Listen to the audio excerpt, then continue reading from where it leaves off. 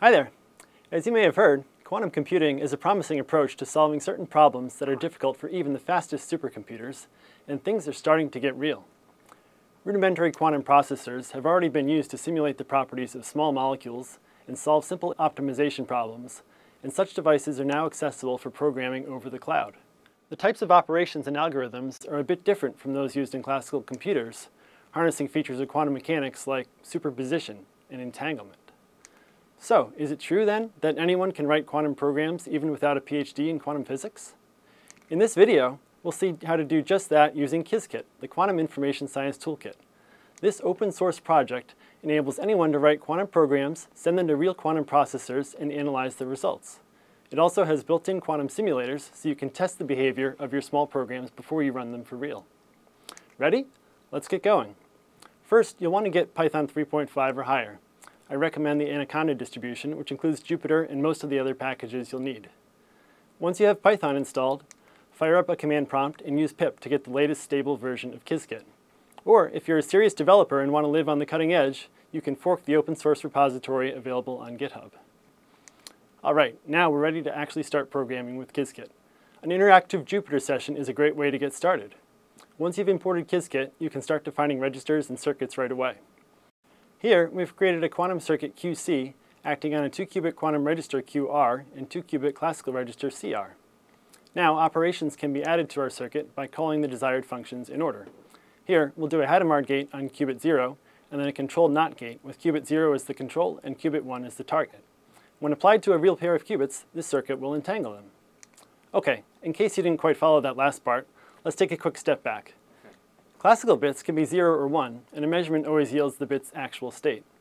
Quantum bits, on the other hand, or qubits, can be of one of the two classical states or a superposition state, which can be represented by any point on the surface of the Bloch sphere. Measurements still yield 0 or 1, but the probability of each outcome depends on the state of the qubit. The Hadamard gate is one of the most common gates used in quantum computing. It transforms the quantum state such that the 0 state is mapped onto a superposition state called the plus state, and the 1 state is mapped onto a superposition state called the minus state. The converse is also true. If you apply the Hadamard gate to a qubit in the plus state, it'll take it to the 0 state, and applying it to a qubit in the minus state will take it to the 1 state. This gate is often used at the start of an algorithm to create superposition, and at the end of an algorithm to get phase information, for instance to distinguish the plus state from the minus state, even though the measurement can only inherently distinguish 0 and 1. The second gate we apply in our circuit, the control NOT gate, is easy to understand classically. If the control qubit is in the 1 state, it flips the target qubit. If the control qubit's in the 0 state, the target qubit is left alone. What's interesting is what happens if the control qubit is in a superposition. In that case, the qubits become entangled.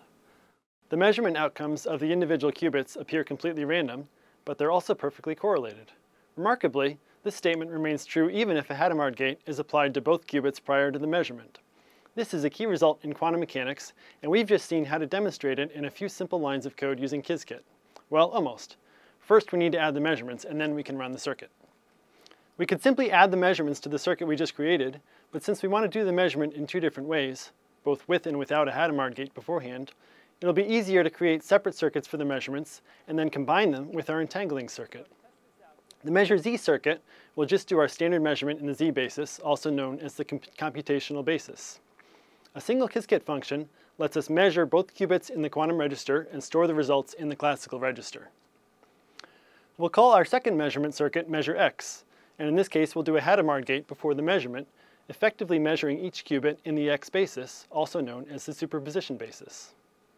Now that we've defined our measurement circuits, we can append them to our entangling circuit using the addition operator, creating two new circuits, test Z and test X. We're now ready to test our circuits. We'll start using one of Qiskit's built-in quantum simulators to see what happens. The command is called execute, and you can see we're going to execute our two circuits called test Z and test X on the back end called local QASM simulator, and we'll run the experiment 1,000 times to get enough statistics. The simulation will run fairly quickly, and when we get the result, we'll see that in each case, two possible states were observed, either both qubits being 0 or both qubits being 1. We can also take advantage of Qiskit's visualization toolbox to visualize the results. In this case, a simple histogram will suffice, and we can see that indeed there is perfect correlation between the two qubits, and no instances of either 0, 1 or 1, 0 for both types of measurements. This shows that the circuit really entangled these qubits. Finally, we can use Qiskit to run our circuit on a remote backend like those available through the IBM Q experience. We simply pass our API token, which we stored in a file called qconfig, to the register function in order to set up a connection to the backend server. Now that we're connected, we can pick a backend. In this case, we'll use the 5-qubit chip named Tenerife. It's available now, and there aren't too many jobs ahead of us. To run our code on this hardware, we simply call the execute function again, this time with the new backend. We can check the status, and as soon as we see that it's done, we can again get the results. In this case, the histograms show that although most of the time we see 0, 0 and 1, 1, just like we did with the simulator, in a few cases we do see instances of 0, 1 or 1, 0, showing that the correlation is not quite perfect. But that's to be expected since this is still just an early prototype quantum processor and it's not perfect yet. That's all the time we have for today, and I hope you enjoyed this quick introduction to programming with Qiskit. Please check out some of these helpful resources to learn more and get involved. Thanks.